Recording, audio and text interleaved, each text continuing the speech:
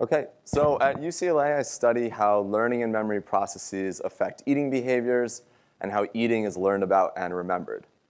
And so as a memory researcher, something that I've always been interested in is just this basic question of why is some information better remembered than others? And so this is something that probably everyone here has some familiarity with. We know that there are some things that can be quite difficult to remember, such as maybe where you left your keys or the name of someone you just met. And yet there are other things that are really easy to remember. So this could be maybe the phone number that you haven't used in several years but would easily come to mind. And so we know that there's this large variability in terms of memory performance. The question is why? So if you were to consult your local memory textbook, you'd find a lot of diagrams and models that look something like this. And the basic idea with all these models is that information comes into the memory system. Depending on the model that you're choosing, the information is going to get processed slightly differently.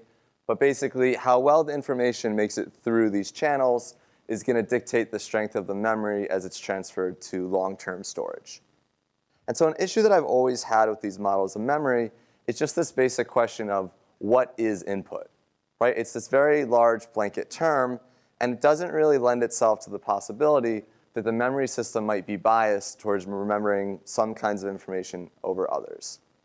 And what this really speaks to is a larger debate that's been going on for several decades in cognitive science, and that is, are our cognitive abilities, in this case memory, are they just this blank slate, or are we systematically biased, for memory at least, to remember certain information over others? And so some of the work that I and a number of people have been doing for the past several years has been trying to document that there are these systematic biases to the human memory system that reflect evolutionary pressures. So a really nice and recent example of this is that we find better recall for objects when they're described as being touched by someone who's sick compared to someone who's described as being healthy. And so the way these experiments work is participants come into the lab, and there are these different trials. And in these trials, there are objects, and the objects are just described as being touched by different people. And so in the first trial, we have a coffee cup, which is described as being touched by someone who has a high fever.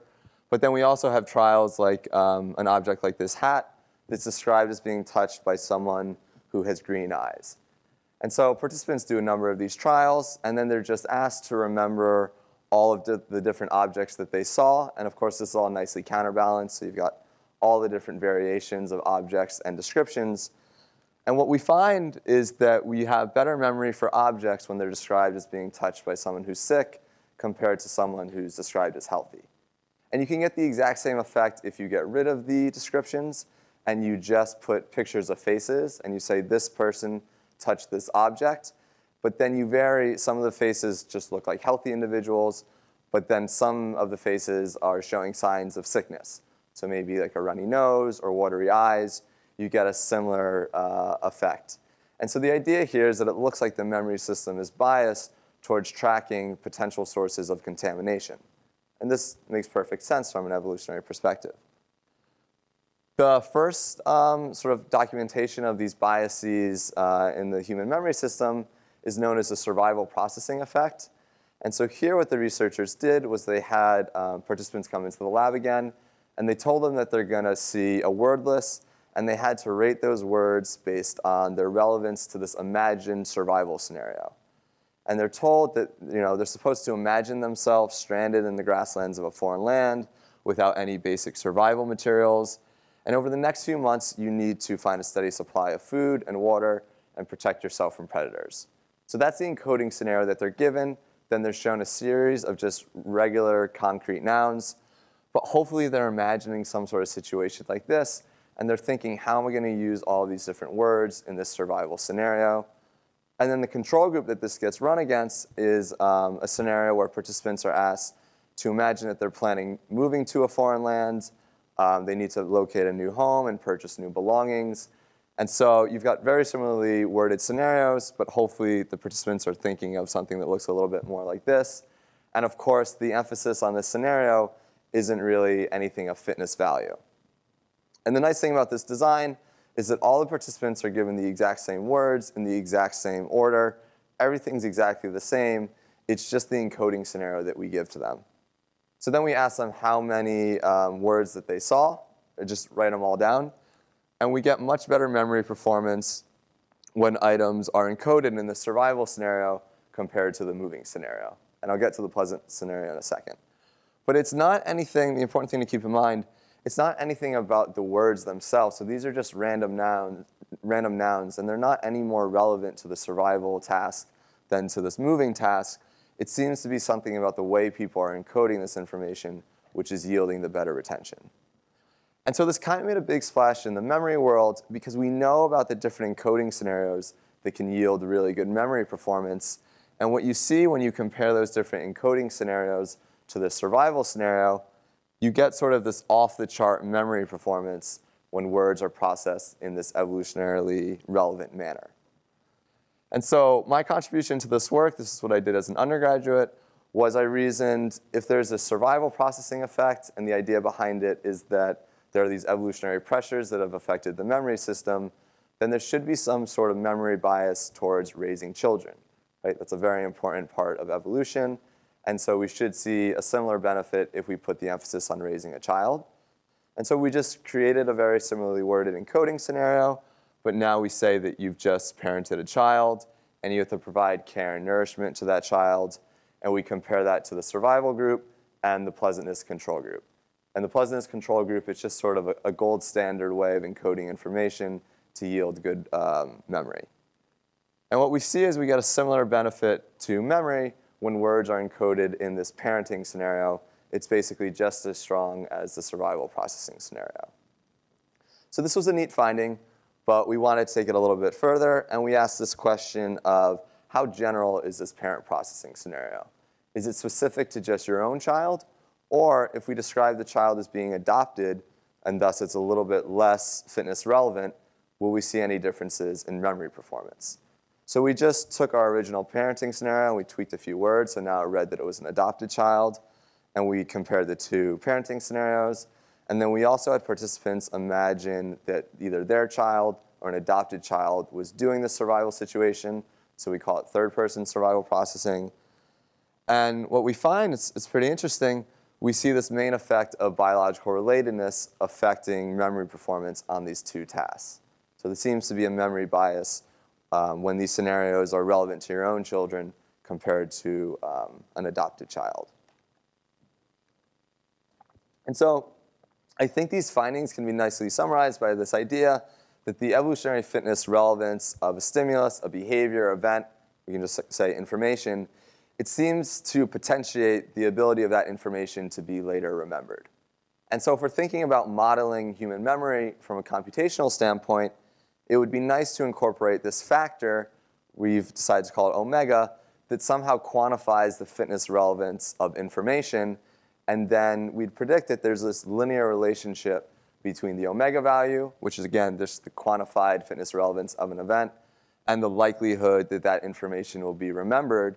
And so you could use potentially this omega scaling factor to scale existing models of memory, and you'd be able to explain a lot of the existing data that I just reviewed.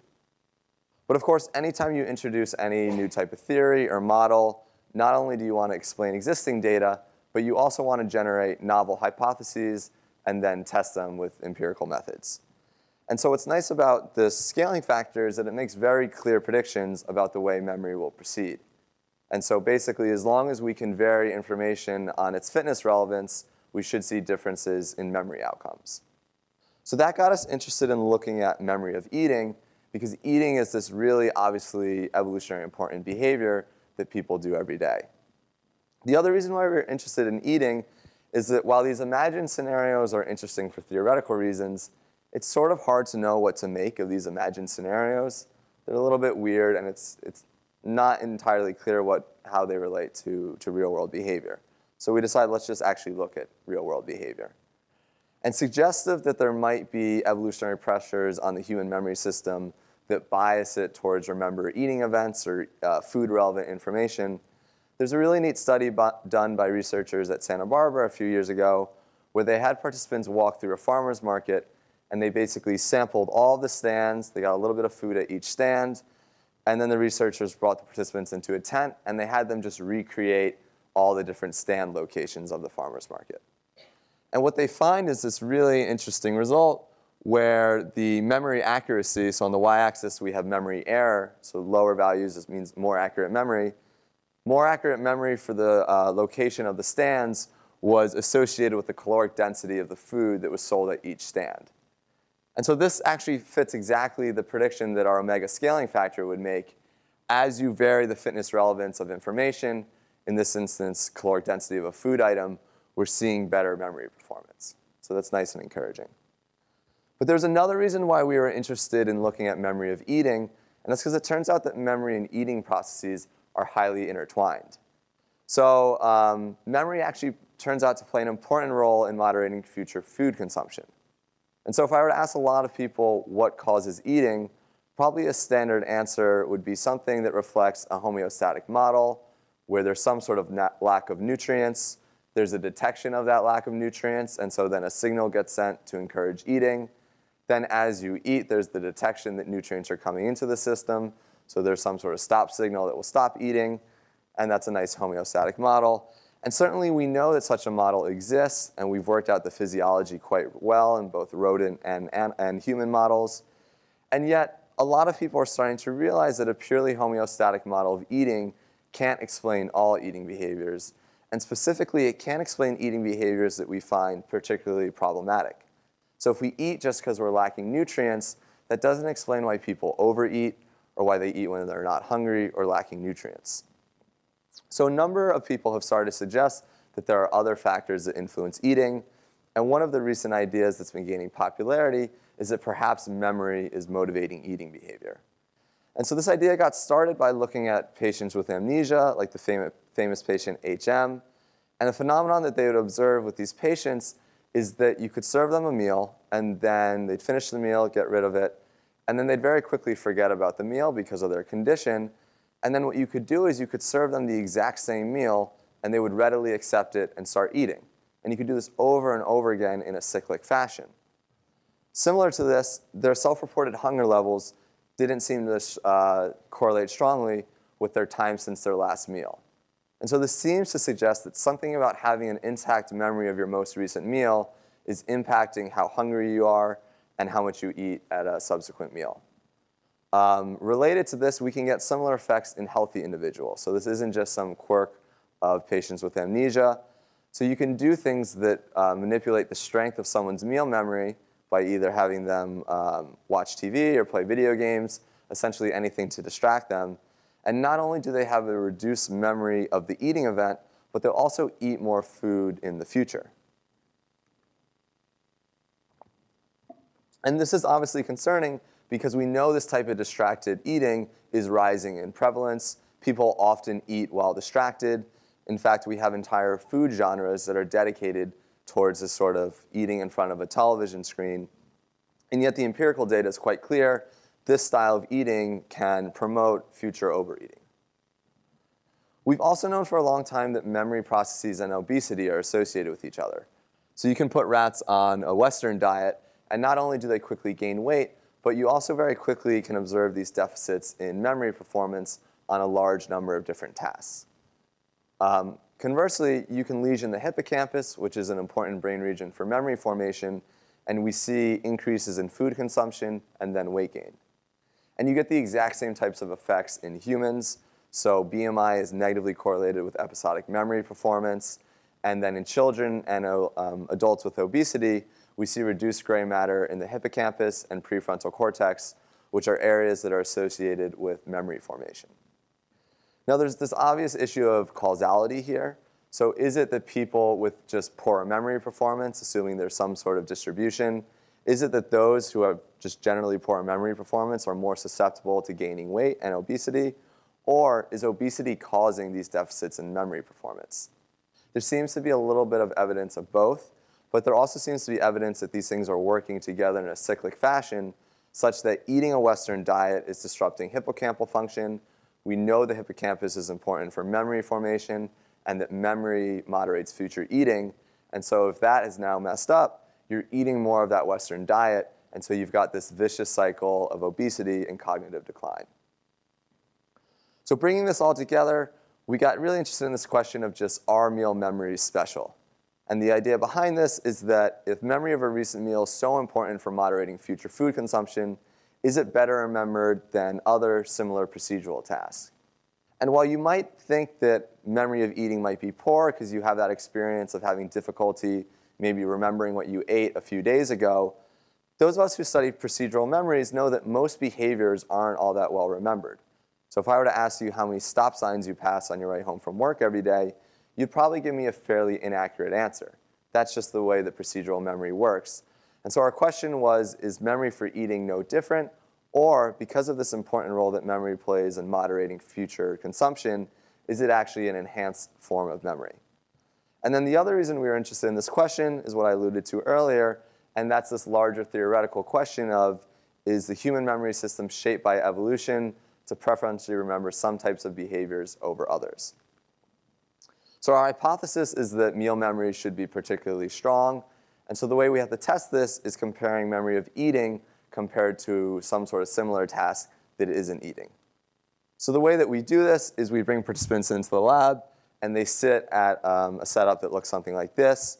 So we've got a cardboard box with these different symbols around it, a bowl filled with either M&Ms or beads, and then this narrow glass container. And we tell our participants that we're interested in studying memory of verbal information while distracted. And so while they watch this film, they're gonna have to either eat an M&M or move an M&M from one bowl to the container, or move a bead from the bowl to the container every time a tone is sounded. And so as they're watching this film, a tone gets sounded on this random schedule, happens 30 times, and they either are picking up the M&M and eating it, or they're picking up the M&M or the bead and putting it in this little glass container, and it makes a nice little rattling sound as it goes down. And so then participants do this task. We then move them to a new context, and they do a little distractor task. And then we ask them questions about memory for video, information that they heard during the video. We ask them to recreate this task context. And we ask them critically, how many times did they perform this task? And what's nice about this procedure is that we know every single person did their respective tasks exactly 30 times. So we know that because there are only 30 tones throughout the video. But we can also just weigh the bowls as these people leave and confirm that they actually did the task exactly 30 times. So we know how many times they performed the task. They report to us some sort of number. And then we take the absolute value of the difference of those two values. And so we're looking now at memory error for how many times they did the task. And what we see quite strongly is that you get much better memory when you're doing this eating behavior compared to these nearly identical behaviors that aren't eating. And so they're lacking the fitness relevance. Similar to this, when we ask participants to recreate the task context, we get better memory performance. So again, this is error for recreating the context. Better memory when subjects are eating instead of these other two similar tasks. Now, this isn't quite significant. It's sort of hovering around statistically significant. So we're not entirely sure how reliable this effect is, but the general direction is fitting our hypothesis. So the important evolutionary aspects of this eating task, where you're doing it and specifically what you're doing, are well remembered. But then questions about how long the video lasted or information that was presented during the video, we don't see any differences between the groups. So that really nicely fits our hypotheses. Another really interesting finding that we found was that BMI was negatively correlated with contextual memory performance only in the eating condition. So only when participants were in that condition where they were eating food, we actually see better memory for recreating the context with participants of higher BMI. Now, I should preface this with, we didn't actively recruit high BMI individuals. This just fell from recruiting a large number of subjects, and so we need to replicate this further. But an interesting theoretical understanding of these results is that perhaps overweight individuals are encoding more of their eating environments, which then can make them more susceptible to cues that are associated with that eating environment. And so this is known as the incentive motivation theory. It's quite popular these days. And so the way this works is that we know every time you have an eating event, there are these cues that come right before the food that you eat. And what can happen is that these cues and that food outcome can enter these Pavlovian relationships with each other, such that this cue, the McDonald's sign, gets learned as a reliable predictor of a food outcome. And as a result of learning this relationship, the next time you encounter that stimulus or a stimulus that resembles a conditioned stimulus, it's going to activate a memory of the food outcome, and that can motivate desire to consume food. And so we know this is how a lot of addiction-like behaviors happen. This nicely explains why addicts can go through a rehab program somewhere else, they feel really good, no desire to use the drug, and then they come home to their hometown, and they start experiencing all these cues that were associated with the drug outcome, and now all of a sudden they're triggered to obtain the drug outcome. So we think that might be happening with eating behaviors, and so what our results suggest is that possibly obesity is related to stronger cue food outcome learning. And again, we have this really interesting question of causality. So is there just some sort of distribution of people's ability to learn these cue food outcome associations, and those that are really good at it are now more susceptible to gaining weight? Or is obesity somehow changing the learning preferences towards learning and being better at learning these cue food outcome associations? So these are interesting studies that we'd like to look at in the future. Now, one issue that we had with our findings was a concern that our M&Ms contain glucose. And it turns out that glucose is actually a really important substrate for the hippocampus. It sort of fuels its performance. And so there have been studies that shown that large amounts of glucose ingestion, either before or after a task, can improve memory performance. Now, this is usually a very large dose of glucose, nowhere near what we're using in our M&Ms. But nonetheless, this is still a potential physiological explanation of our results, right? So we're arguing that there's something about this eating behavior that's really evolutionarily important, and that's what's causing this benefit in memory. But it's possible that maybe it's just because the participants who are eating are getting this physiological ingestion of glucose. So what we did was we brought new participants back into the lab, and we had them all perform the bead moving task. So again, a task that's of no fitness relevance. But we have some of them drink a liquid solution before and after the task that contains sugar, and it contains the exact same amount of sugar that they would have had if they would have consumed those 30 M&Ms. And then we compare that to a group that drinks stevia. So this is a sweetener that doesn't have glucose, or just a water control group. So now we have 3 conditions. All of them are performing a behavior that we think is low on a fitness value. But some of them are getting quite a bit of glucose as they do the task. And what we see in line with our predictions is no differences in memory performance for these 3 groups. And we also, when we look at the group that was drinking the sugar, we don't see this association anymore between BMI and memory for the eating environment. And we don't get any differences either for the content of the video or the duration of it. So putting this all together, we've developed what we're calling the memory of eating task, or the MEET. And what we like about this is that it seems to be this nice, simple behavioral paradigm that will enable us and others to systematically study memory of eating behaviors. And so, again, this is our setup. What's nice about this procedure, not only do I think we've already asked and answered a few interesting questions, but it will enable us to answer a large number of new and novel questions. So things like, how is memory of eating influenced by the food item that's being consumed? So we can do things like look at, is eating 30 peanuts just as well remembered or better remembered than eating 30 pieces of popcorn? So this is a question that memory researchers probably wouldn't consider because, again, they're relying on these models of just information coming into the memory system, and there's not much discussion about what is that information. But our omega scaling factor makes this prediction that, well, the peanuts are more calorically dense, they're of higher fitness value, and so we should see better memory performance when you do this task and you're eating peanuts compared to popcorn. And of course, we'll see how the data plans out. We can also look at how pace of eating affects memory of eating. And so by using this task, because we cue participants on when to eat, we're effectively getting to set the eating pace. And so what we can do, either by spacing out or collapsing the distribution of the tones, we can look at how fast versus slow eating affects memory of eating, and that might have downstream effects on future food consumption. And again, all these materials are really cheap. They're easy to use. We've put the Python code that controls the video and the beeps all online and made it freely available. And so we're hoping that other memory researchers or eating researchers will adopt this paradigm and we can study it together. So in conclusion, I hope I've showed you that the human memory system is biased towards remembering fitness-relevant information, and this should inform how we formalize models of memory and how we conceptualize the structure of the human mind. We've shown that meal memories seem to be particularly strong, and they may be contributing to weight regulation. And obesity may be related to an increased ability to learn cue food associations. But of course, we need to run replication studies with higher populations of, greater populations of high BMI individuals to confirm or deny these findings.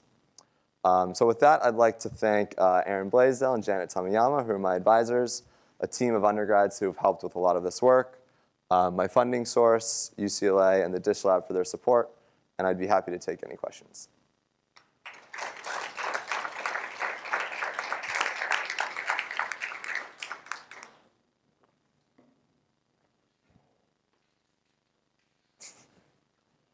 I'll kick off a question. Sure. Given that this is the Ancestral Health Symposium and a lot of us are interested in taking what we understand scientifically about the evolutionary mismatch of our modern environment and how our physiology functions, including our mental physiology, what could be some implications for of this research for how we can then use this in our own daily lives? Yeah, so some of the memory researchers, especially the ones that have pioneered the work that memory of eating seems to influence how much you eat in the future, have been trying to promote eating practices that basically improve meal memories. And so they've done some work just basically at a psychological level, cueing people just to focus on their eating events, so the opposite of distracting them, having them really focus on the sensory aspects of their eating events seems to reduce how much they eat in the future. And they've also looked into if you can choose food items that perhaps you need to chew for longer, that might result in better memory of eating. And so I would say any type of manipulation that you can do that makes you more focused on your eating event will probably likely make you feel fuller and eat less in the future.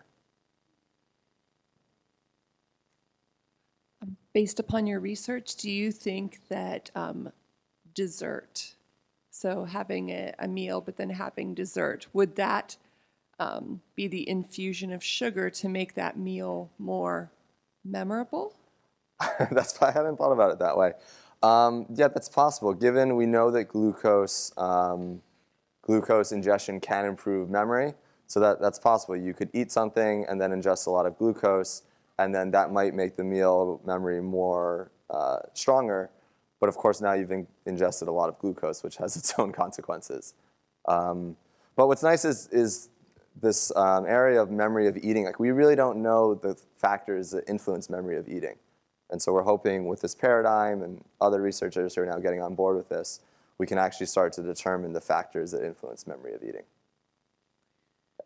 I found the results in the HM case really surprising, but also very persuasive. Can you tell me more about that? I mean, are there some limits? How many times could he eat a meal? Yeah, so from those papers, they're old papers, but I've read that they can give him about 1,000 calories. So I think they do 300 calories per meal, and by the third one or fourth one, they just stop it. Fascinating. At some point, he'll not eat anymore, but the surprising thing is that they will continue to eat in this way. Right. Yeah. Thank you. Related to that, actually, I'll just throw in a slide. So this was looked at in a really nice controlled model with modern neuroscience techniques. So basically, what we have the ability to do now is basically zap memories from a living mouse. And so what they did was they had some mice eat, and then they got rid of the memory for eating. And what that did was it resulted in quicker initiation of a future meal, and then they ate much more on that future meal. And so this is a really nice controlled model of that old effect with HM and the amnesic patients. And when you say zap the memory here, are you just doing something to prevent the long-term potentiation? Yeah, you're disrupting the consolidation of the memory. Yep. Wow, cool, thank you. Yep. A person's impression of the fitness relevance of some food can vary from person to person. Sure. So if you ask someone here how healthy the healthy whole grains in front of them are, you might get a different answer, very different answer to somebody off the street. Sure. Is there any indication of it's someone's understanding of the fitness relevance versus the actual fitness relevance of the food stuff that Yeah, that's a really good question. So when we've been thinking about this scaling factor, something that I've decided is, at first it was just going to be the fitness relevance of an event or information, but it seems like it has to be the sort of perceived fitness relevance. Like, so it might have to do with actually individual perception of the fitness relevance of an event. And so there's actually the finding I was talking about you show pictures of a face of someone who touched an object, and sometimes the people look sick. If you describe the people who look sick as actors who are wearing makeup, you get rid of the effect. And so to me, that suggests that there's something about perceiving it as being of more greater fitness value that's affecting the memory. What I think, so we've had this question too, is we want to vary food items based on their fitness relevance and see if we get differences in memory. The question is like, well, which food items do we choose? We've thought a lot about this. I think ultimately the approach that we're going to take is just trying a lot of different food items, seeing if we get any differences in memory. Just seeing differences in memory for different food items would be really interesting. And then we can start to look at the characteristics that emerge of the food items that are very well remembered. So perhaps it's something about salt content or fat content. Could be a number of things. I think we're going to see the way the data plays out, and then we'll arise conclusions from that. Thank you.